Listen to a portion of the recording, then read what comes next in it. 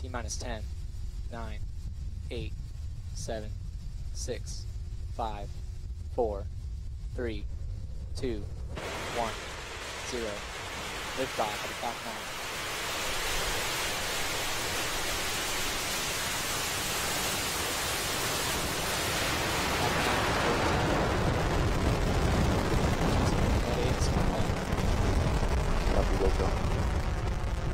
Stage 1 propulsion is not complete.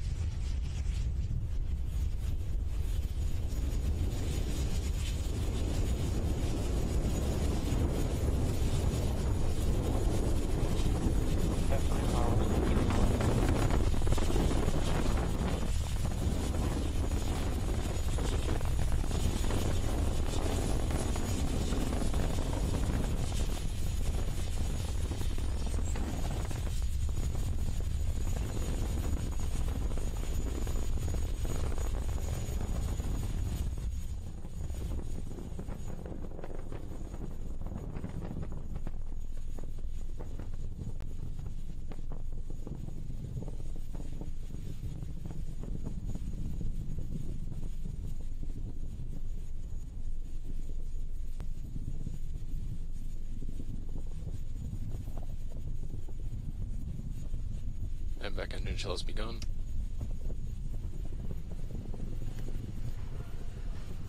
And Falcon 9 is delivering the National Reconnaissance Office's satellite to orbit right now. We just transitioned through max Q, and we've begun chilling in the MVAC engine on our second stage. Trajectory is looking good so far. Coming up in about 20 seconds, we'll have main engine cutoff, MECO 1. That's where all 9 Merlin engines of that first stage will shut down, and we'll see stage separation. Stage separation will be actuated by 4 pneumatic actuators on the first stage.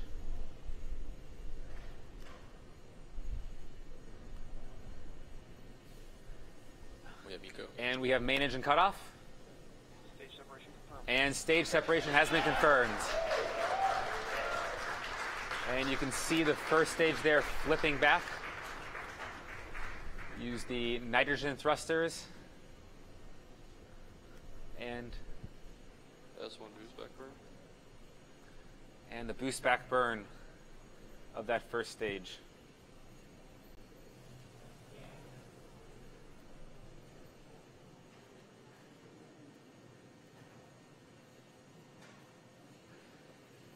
This boost back burn will last for about another 15 seconds. We use this to reorient the stage back to Cape Canaveral and fly it back from all the forward velocity it had over the Atlantic Ocean.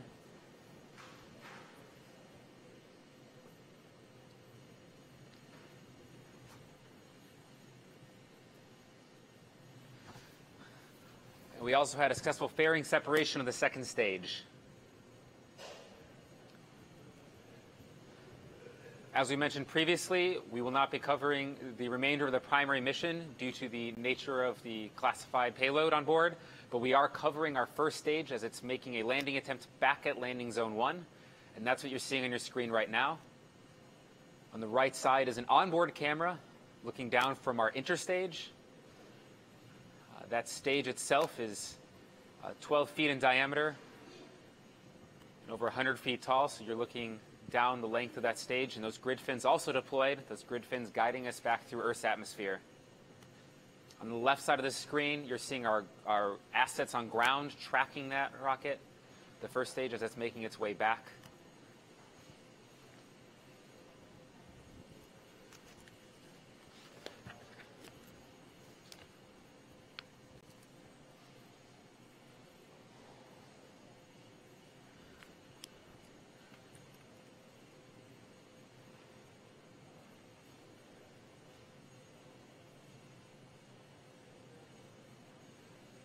Now that boost back burn was a 3-engine burn. Coming up, we're going to have our entry burn, also a 3-engine burn. Entry burn will happen just after the 7-minute mark.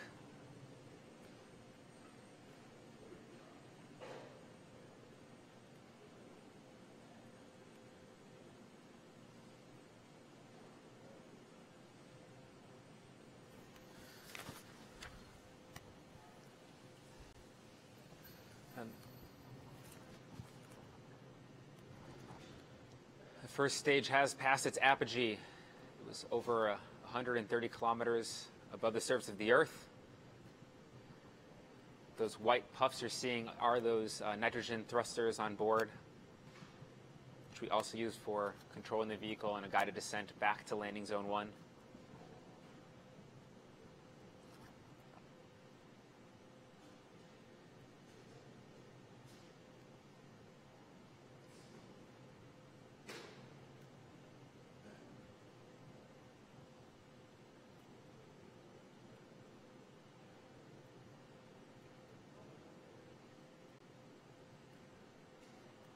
Entry burn should be coming up in about a minute from now. You'll see 3 engines ignite at the base of the rocket. We use that to slow down all of the vertical velocity as the rocket is now falling back to the Earth's surface and accelerating.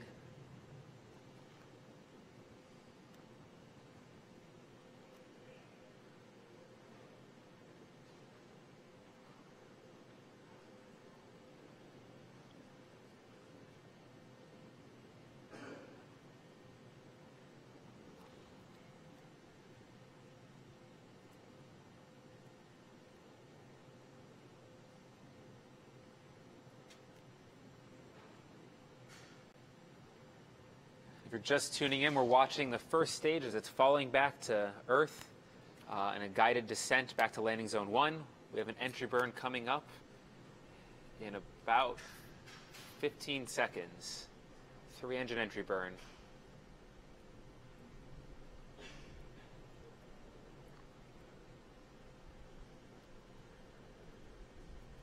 Stage 1 entry burn startup.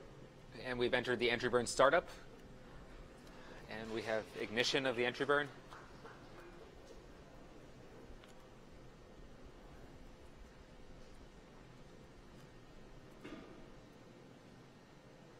This is a 25-second burn.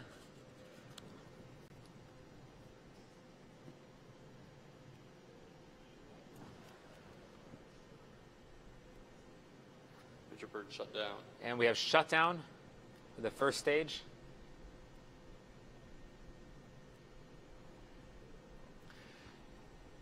In about 45 seconds, we'll have our landing burn begin. That landing burn will last for about 30 seconds. And then we'll have touchdown of the vehicle. AFTS has the... That landing burn is going to take us from going about 1,000 kilometers an hour right down to 0 on the surface of Earth. Landing legs will deploy about Stage 10 1 is seconds transonic. before landing.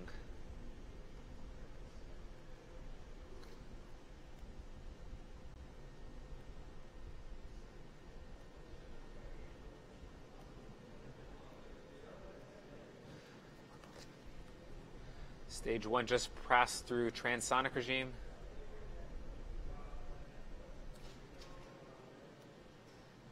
Landing burn startup. And landing burn has hit startup, and we have ignition.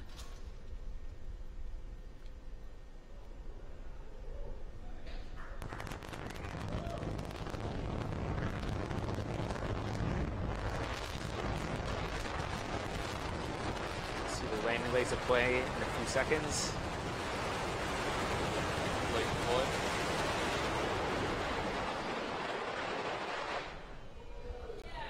Operators are And we have touchdown. First stage has landed back at landing zone 1. It's another good day for us at SpaceX. It's a beautiful sight to see. That is the 4th landing of a Falcon 9 at landing zone 1.